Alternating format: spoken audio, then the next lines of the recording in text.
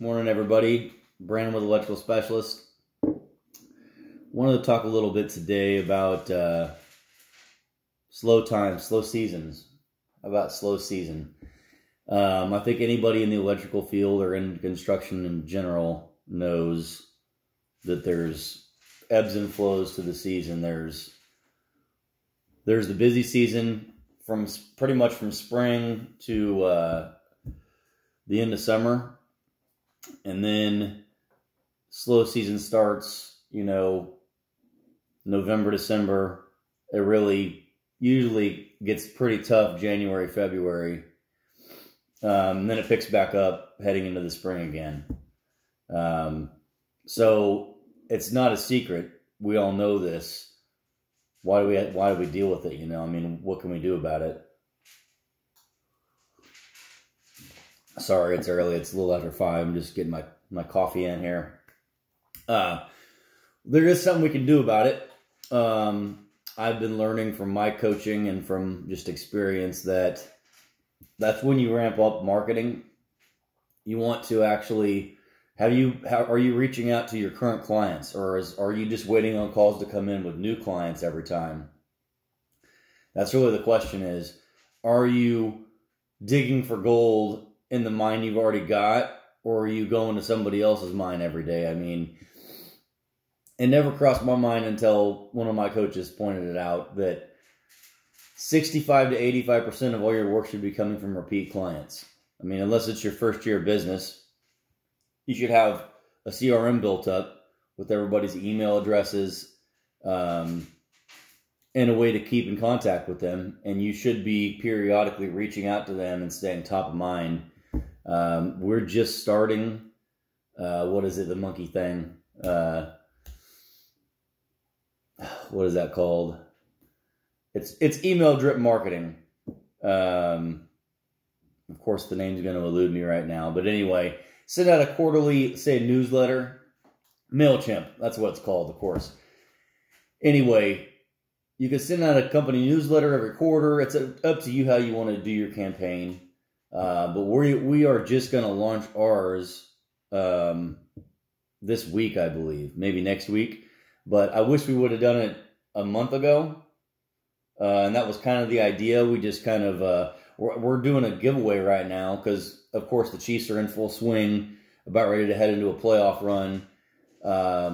So I had the idea, hey, let's do the Chiefs sign giveaway. Year 1, I gave away a nice big metal Chiefs sign and on Facebook, a promo, and I got most of my following just from that one promo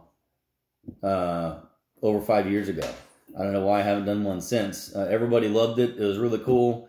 Everyone enjoyed it. And these Chiefs signs are really cool too. You'll have to go to my Facebook Electrical Specialist to check it out.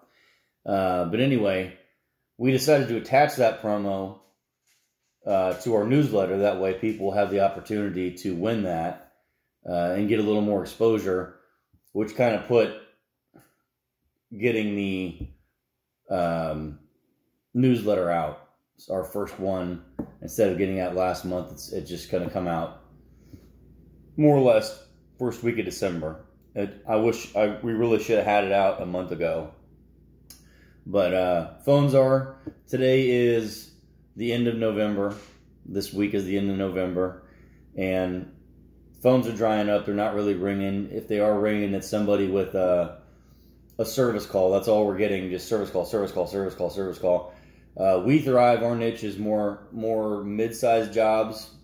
2 guys for most of a day, a week. We like custom homes, power distribution, panels, meters, risers. People are sitting on those right now, which is understandable.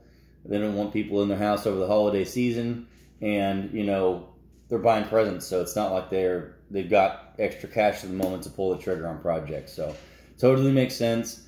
We all see it coming.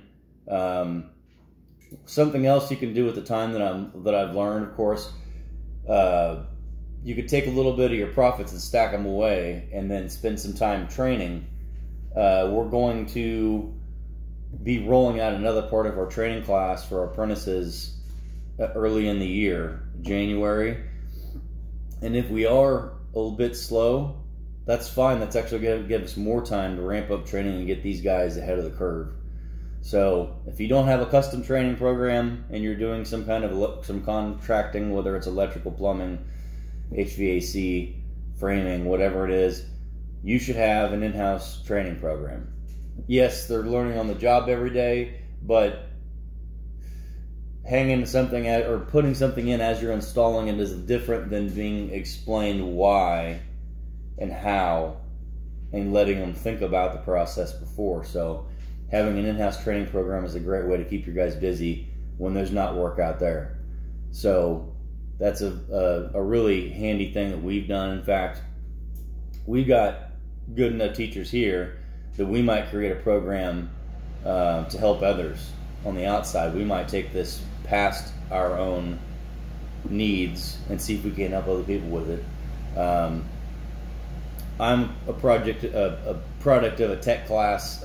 Several of my employees went to a tech class. They're great classes, but they don't churn out ready to go employees, if you know what I mean. They give you a lot of knowledge. They let you know what electrical parts are called. You do a little hands-on, but just enough to where the kid thinks that he can go out there and he knows more than, you know, someone off the street, which he does. He knows terminology. He knows a little bit of theory. But honestly, he's not ready to produce. Every time I get a kid out of a class, I put him on something and he sits there and overthinks it because he thinks he has more knowledge than everyone else.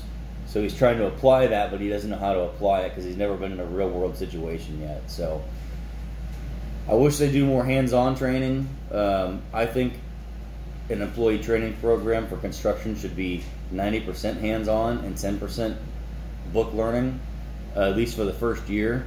Because if they can't come in and swing a hammer and hammer staples and actually do the work, the groundwork, they're not making money. They're out there losing money while you're training them.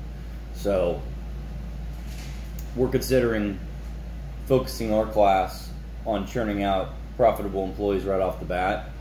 That way they don't go somewhere and say, I've got, you know, a year or two knowledge from a class, and we send them to do a new house rough-in, and they can't even drive a staple around Romex.